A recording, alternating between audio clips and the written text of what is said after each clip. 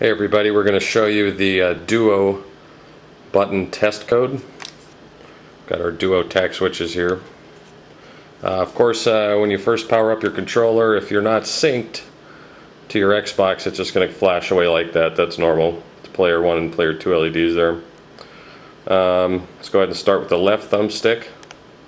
You'll see one flash. It'll play the code and it'll repeat the code as long as you're holding down that key. So we'll move to the left bumper. It's two flashes.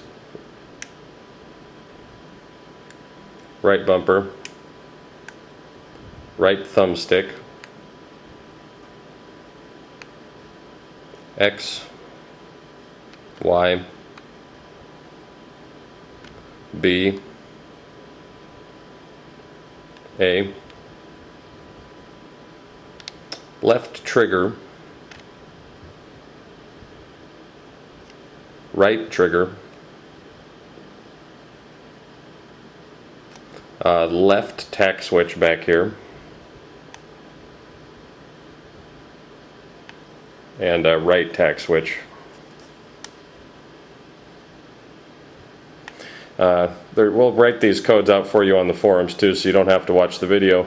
The reason I like to hold the button, let's take this X button that flashes one time on the player 3 LED. The reason I like to hold the button down and see that code multiple times for you DIY guys, let's say you've accidentally bridged the X and the Y button, so I'm going to hit both of these. See how it's one flash, two flashes. So this is what it would look like if you had accidentally bridged a solder connection. So if you're getting multiple flashes, you probably got problems with multiple buttons. If you're not a DIY customer and you're having any problems, a lot of flashing or whatnot, just contact support.